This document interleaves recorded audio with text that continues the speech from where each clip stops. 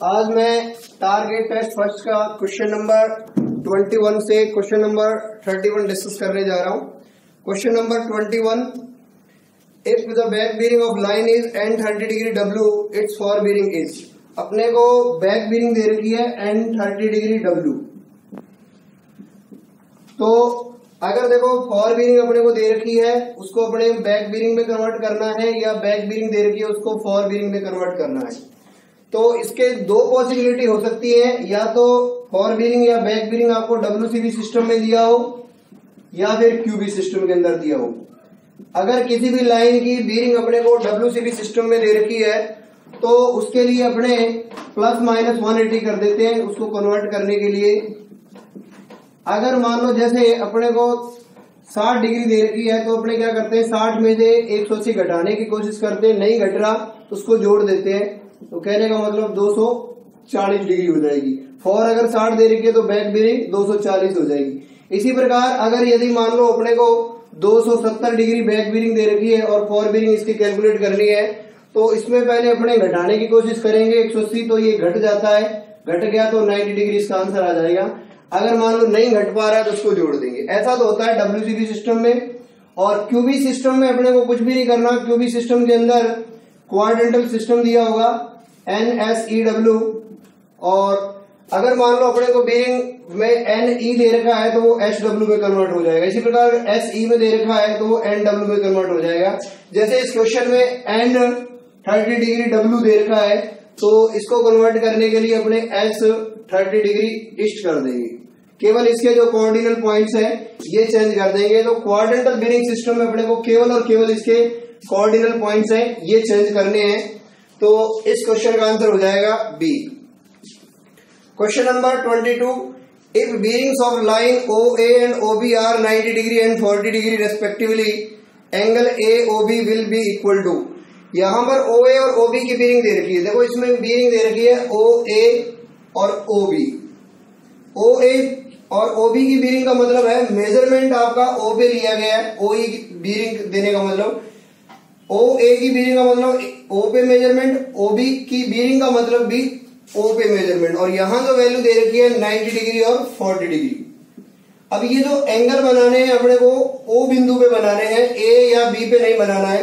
तो OA की bearing दे रखी है तो वो नॉर्थ से क्लॉकवाइज डायरेक्शन में मेजर की जाती है होल सर्किल बीरिंग सिस्टम के अकॉर्डिंग। तो OA की बीरिंग अगर अपने डायग्राम बनाएंगे, ये N, S और E और W, तो 90 डिग्री की लाइन आएगी OA यहां पर, और OB की बीरिंग नॉर्थ से अगर एंगल लेंगे तो 40 डिग्री का एंगल बन गया ये वाला OB। और अपने को कैलकुलेट करना है एंगल AOB। एंगल AOB को कैलकुलेट करेंगे तो टोटल ये 90, ये 40, तो ये वाला बच गया 50। तो कहने का मतलब इसका आंसर आ जाएगा 50 डिग्री। तो option number B. Question number 23, direction of survey line में be expressed in the terms of. तो किसी भी सर्वे लाइन की जो डायरेक्शन इंडिकेट करने के लिए अगर अपन लोग कंपास सर्वे करते हैं, तो कंपास सर्वे है उसमें प्रिज्मेटिक कंपास या सर्वेयर कंपास का यूज किया जाता है जो केवल और केवल बीरिंग मेजर करता है। लेकिन जो थोडोलाइट सर्वे करते हैं तो थोडोलाइट सर्वे में बीरिंग, थोडोलाइट है वो बीरिंग को भी मेजर कर लेता है, और उनके बीच में अपने जब ट्रेवर्सिंग करते हैं तो ट्रेवर्सिंग करने के दौरान ये इंक्लूडेड एंगल हैं जो ये मेजर किए जाते हैं। तो अपने इसमें कह सकते हैं कि इंक्लूडेड एंगल और बीरिंग्स दोनों, मतलब ऑप्शन नंबर सी आ जाएगा। इसके अलावा देखो डिफ्लेक्शन एंगल है, ये भी मेजर कर सकते हैं, लेकिन यहाँ ऑप्शन में केवल इंक्लूडेड एंगल और बीरिंग्स की बात कर रखी है तो केवल ऑप्शन नंबर सी फिट बैठेगा इसमें। Question number 24, which of the following compass can be used without A tripod for observing बीरिंग्स। तो ट्रफ कंपास दे रखा है। तो ट्रफ कंपास का प्रयोग है वो कभी भी बीरिंग मेजर करने के लिए यूज नहीं करते। ये केवल नॉर्थ डायरेक्शन को इंडिकेट करता है। ये स्पिलर ट्यूबुलर टाइप का होता है और इसमें इस तरह से निडल लगी होती है, और जो कि केवल और केवल नॉर्थ डायरेक्शन को ही इंडिकेट करती है। इसमें इस तरह से ग्रेजुएशन नहीं होते जिससे अपने बीरिंग को पढ़ा जा सके। तो यहां पर इसने पूछा है कि बीरिंग की बात, तो पहली बात तो ट्रफ कंपास का प्रयोग बीरिंग के लिए यूज नहीं करते, केवल नॉर्थ डायरेक्शन को इंडिकेट करने के लिए करते हैं। तो ऑप्शन नंबर ए नहीं हो सकता। ऑप्शन नंबर बी और सी में देखें तो सर्वेयर कंपास और प्रिज्मेटिक कंपास दे रखे हैं। प्रिज्मेटिक कंपास और सर्वेयर कंपास दोनों का यूज किया जाता है बीरिंग के लिए।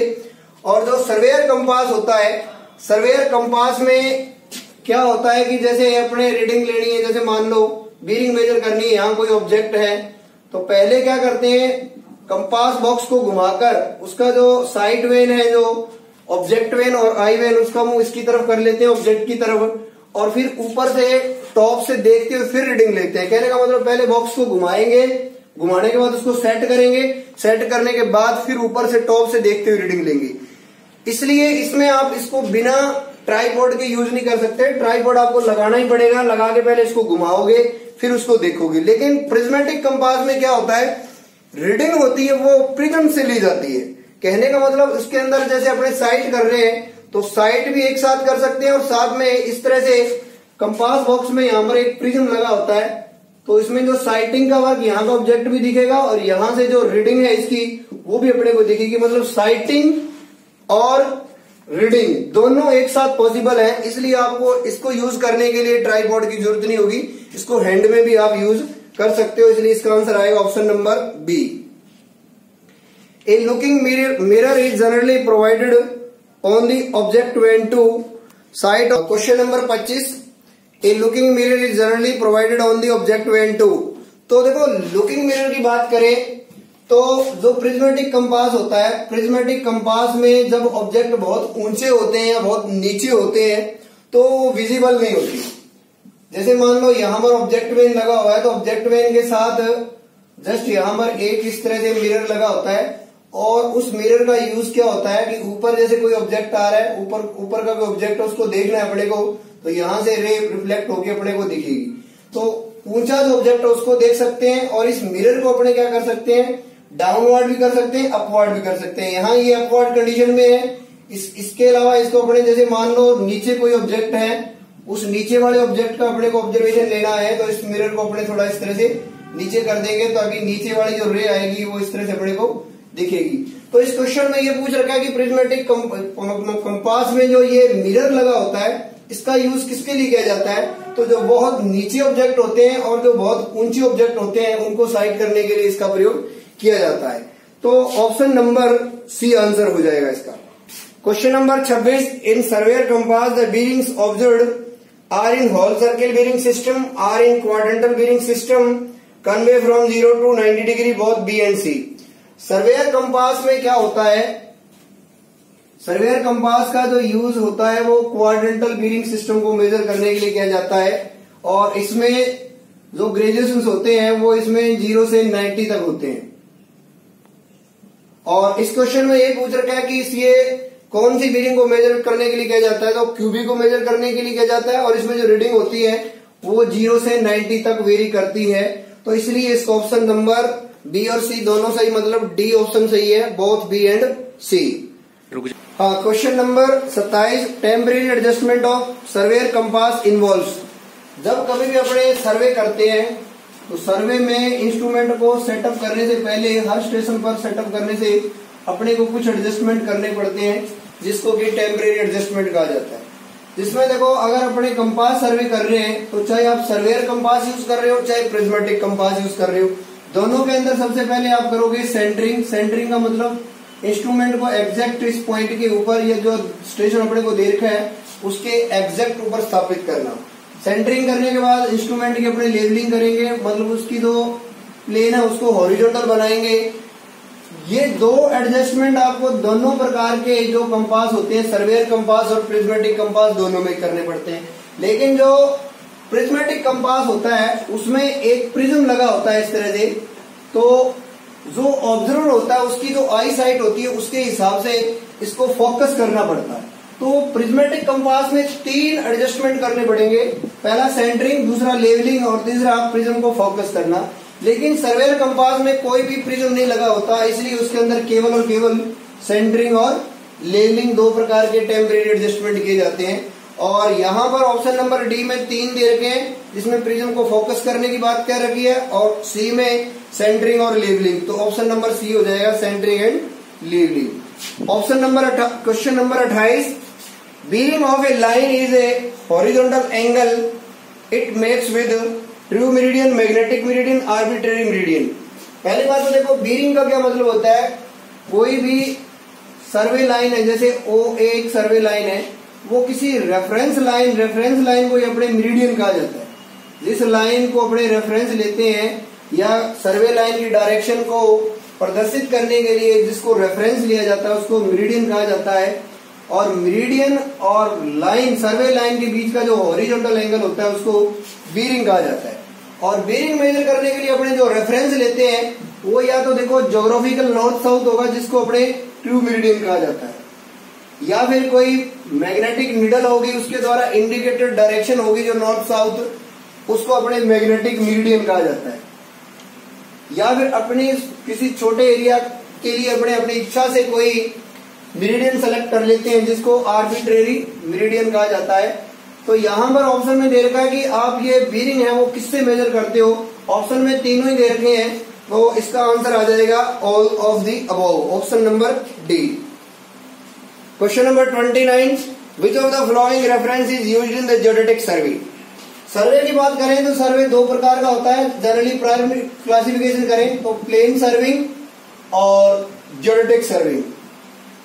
ज्योडेटिक सर्वे है वो अपने आप में बहुत ब्रॉड होता है और ज्योडेटिक सर्वे की खासियत होती है कि इसको हाई डिग्री ऑफ प्रिसीजन के साथ किया जाता है, बहुत ही परिशुद्धता से इसका काम किया जाता है।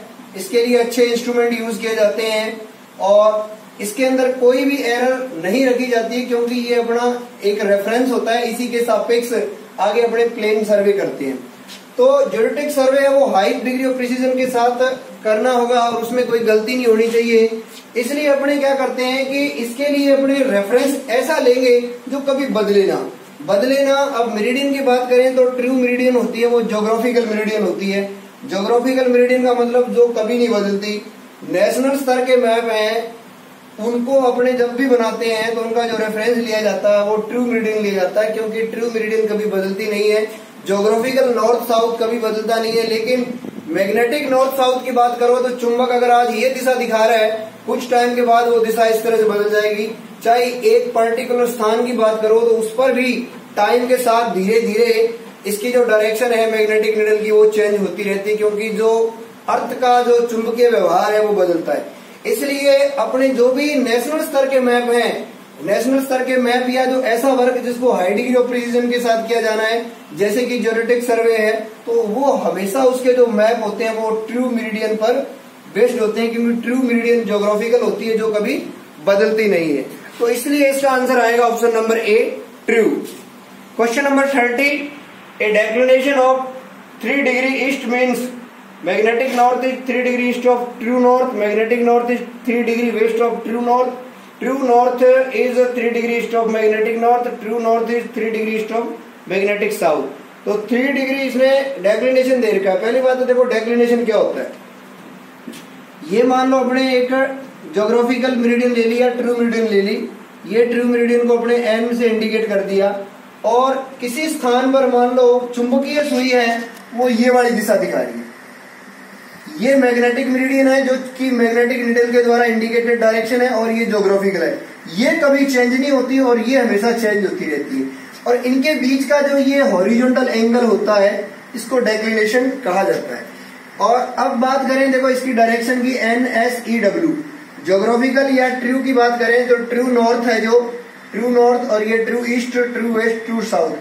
अगर मैग्नेटिक नीडल का जो उत्तरी सिरा है, नॉर्थ एंड है, वो ट्रू नॉर्थ के ईस्ट की तरफ है तो उसको अपने डेक्लिनेशन ईस्ट कहा जाता है। जैसे मान लो ये 3 डिग्री है, अब इसका ये नॉर्थ है जो मैग्नेटिक नीडल का वो ईस्ट की तरफ है तो अपने इसको डेक्लिनेशन 3 डिग्री ईस्ट कहा जाता है। और अगर मान लो ये इधर होता तो इसको अपने 3 डिग्री वेस्ट कहते हैं, अगर मान लो ये इस साइड में होता। और रेफरेंस अपना ध्यान रखना, इसमें मैग्नेटिक नॉर्थ होगा, साउथ नहीं होगा। मैग्नेटिक नॉर्थ एंड है वो देखना है कि ट्रू नॉर्थ के ईस्ट की तरफ है या वेस्ट की तरफ है। ईस्ट की तरफ है तो 3 डिग्री ईस्ट और वेस्ट की तरफ है तो 3 डिग्री वेस्ट। तो यहाँ इसने दे रखा है 3 डिग्री ईस्ट, तो मतलब आपका ऑप्शन नंबर ए है, magnetic north is 3 degree east of true north.